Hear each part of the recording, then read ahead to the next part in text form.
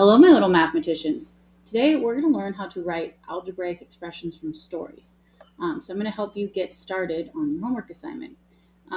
Let's see, I'll do like a few from each section. From this top section, they're going to give you a story and then you're going to try to match which one of these equations it goes with. So let's do 4 together.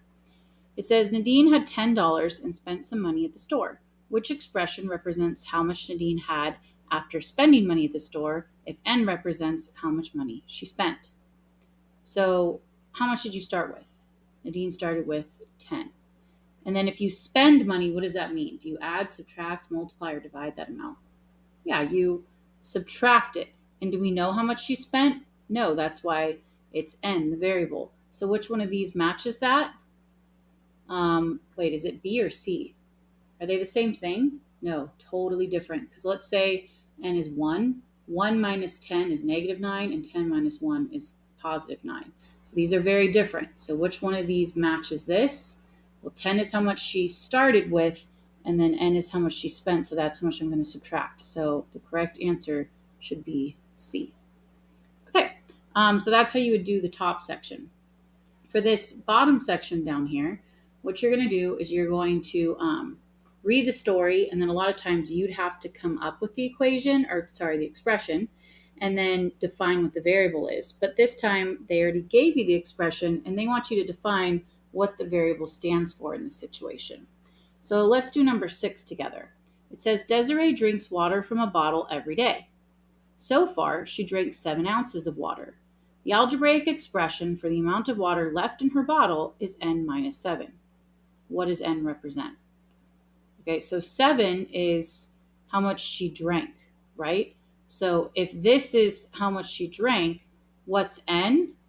N must be the amount of water Desiree starts with. And it says, she starts with some amount, we don't know. And then after she starts with that amount, then she drinks, so 7 ounces goes away. There you go. I just defined my variable. Let's try this tricky one down at the bottom. It says Celia types at a rate of 50 words per minute. The algebraic expression for the number of minutes she types is n divided by 50. What does n represent? Now, if it's hard to figure out, some of you already think you figured out what n represents, great. If it's a little bit harder, maybe try and make a little table for yourself. Okay, so the two things we're talking about is it's the number of words, right, that she does, and how long it takes, right? So the number of minutes it takes to type that many words. So right here it says 50 words per minute, which means you can do 50 words in 1 minute. So after 2 minutes, how much can Celia do? She can double that and do 100. Okay, so right here, if to go from this to this, what are you doing? Well, I'm subtracting 49, technically, right? 50 minus 49 is 1. But does that pattern hold up? What's 100 minus 49? Definitely not 2. What's another way I can go from 50 to 1? If I divide by 50, right? And then does that pattern hold up? What's 100 divided by 50? 2. Okay. So then what you do is when you're dividing something by 50, that's equal to the number of minutes, right? So in the expression, they said it even represents the number of minutes. So when you're trying to find the number of minutes, you take the number of what? The number of words, and you divide it by 50. So that means that this n right here represented the number of words. And that was pretty tricky. So that's why I really like setting up a table to help you figure out which one it is. Okay, that's this one. Don't forget, it's a 2-pager assignment. So let's try maybe some on the back. I'll do number 12 with you guys. It says, Reed and Matthew earn a weekly allowance. Reed always gets 6 more each week because he is older than his brother Matthew. Okay, so try and see if you can fill out the table and create the equation. Who are you talking about? Reed and Matthew. Okay, remember you can always pause the video, unpause it, and come back and check. Once I set up my two people, I always like to determine like who gets more and who gets less. Well, it says Reed always gets 6 more each week. So Reed is more, which means Matt is less.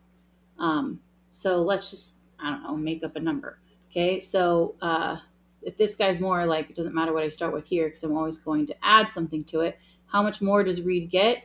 He always gets 6 more. So this would be 7. So if this was 2, 2 plus 6 would be 8. Okay, let's make it a bigger number. What if it was, I don't know, 10? I still would take Matt's amount and add 6 to it, right? And 10 plus 6 is 16. So notice that each time Reed is always going to be 6 more than whatever Matt is. Now, if they want you to write an expression, they're saying, write an algebraic expression for how much money Matthew gets. Whenever you write an expression, it's always in terms of the other person.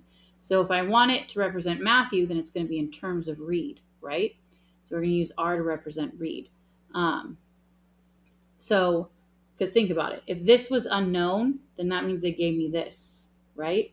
So what do I do to here, Reed's amount, in order to get to Matt's amount? What do I do to the 8 to get to the 2? I would subtract 6. Does that pattern hold up?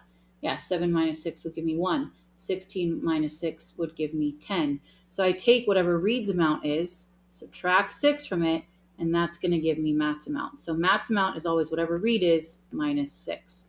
So that would be your algebraic expression for Matthew. It's always in terms of the other person. Okay, if you haven't tried any on your own, definitely, try number 14 before we go over it together. So pause it, try it, and then unpause it and come back.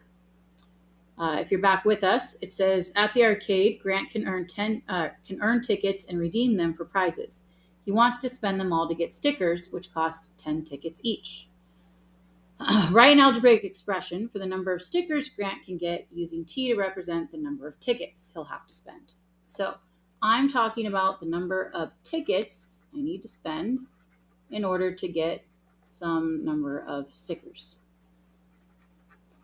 Okay, according to this, it says 10 tickets to get me just 1 sticker.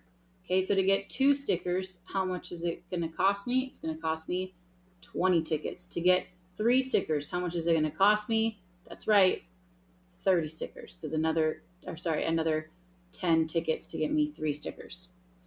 Okay, so if I'm going this way, how do you go from 10 to 1? You would divide by 10. But if I'm going this way, how do you get from 2 to 20? You would times 10. So you see how, like, depending upon the way you go, sometimes you divide, sometimes you multiply.